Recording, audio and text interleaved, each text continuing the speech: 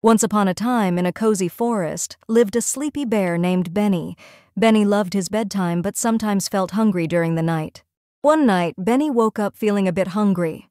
He tiptoed out of bed and decided to find a midnight snack. Benny wandered through the quiet forest, hoping to find something tasty. He passed by glowing fireflies and whispering trees. Suddenly, Benny saw a raccoon happily eating berries. "Hi, Benny," said the raccoon. "I've got plenty of berries. Would you like some?" Benny gratefully accepted and enjoyed the delicious berries with his new friend. They shared stories and laughed under the starry sky. After a delightful snack and a new friendship, Benny returned to his cozy den. He snuggled back into bed, feeling happy and full. Benny learned that sometimes a little adventure and sharing can turn a midnight snack into a special moment.